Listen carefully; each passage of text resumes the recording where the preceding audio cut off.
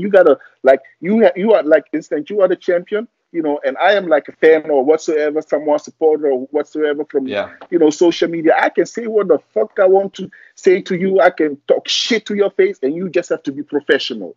That's not right, right? Yeah. But that's Yeah. how these guys have to behave because once they're not professional, or people will look at them, yeah, you know, they are not the right Mr. Olympia, blah, blah, blah. He's not professional. He's not. So you are not even allowed to defend yourself when people pick on you. You understand what I mean? You just Yeah. have to shut your mouth and try to react in such a professional way. That's stupid, man. You know, so for me, yes, that's why I'm like, it's a tough job, you understand, to for someone who wants to come up for himself, you know, to Yeah. you know, you have to watch your words, watch what you say, what you do, you understand, because people are watching you and they're So just waiting to picnic every little thing that you yeah. do, you know. So how do you deal with that? Because obviously you want to stay true to yourself, and Yeah. you don't want people to be obviously disrespecting you in comments or videos or etc. How do you deal with that? Do you In the reply back? Do you beginning, block I them? did that. I did that before. In the beginning, I'm like, man, why do I bring myself to the level?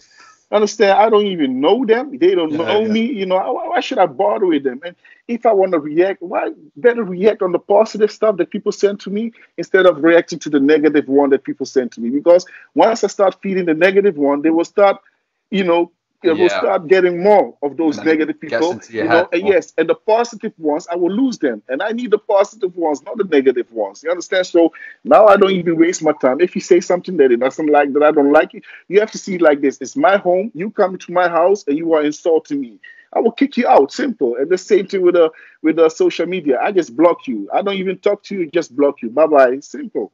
You know. So I don't even waste my time, waste my breath, energy replying. I don't do that no more. In the beginning, sometimes there was a time they were like threatening my son. That was with the Luimarco stuff. Yeah, then his fans Oh started shit. threatening my son on my DM page, you know, and yeah, but listen, when you come to that, like I have a past, you understand? I have a past. I'm not proud of it, you understand? And Yeah.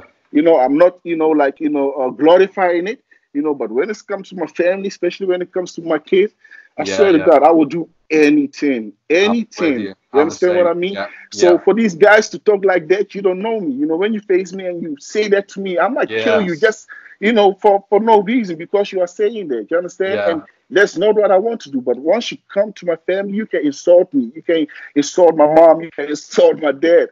It's okay. You understand? But don't come to my kids. You understand? Wishing them, I wish he broke his back and that kind of stuff. You know? Yes, brother. Yes. And those. Shit. And listen, I even offered the guy a ticket to come to Amsterdam to come and do what he wanted to do with me. I offered him a ticket. I offered him $10,000 if he came and do what he wanted to do.